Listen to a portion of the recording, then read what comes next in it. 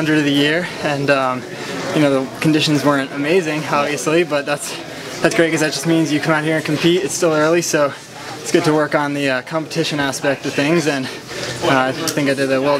Worked my way up through the race, and then at the end I thought I could get him, but you know, he had a little extra at the end, and he got me. But I'm happy with where I'm at now and excited for the future.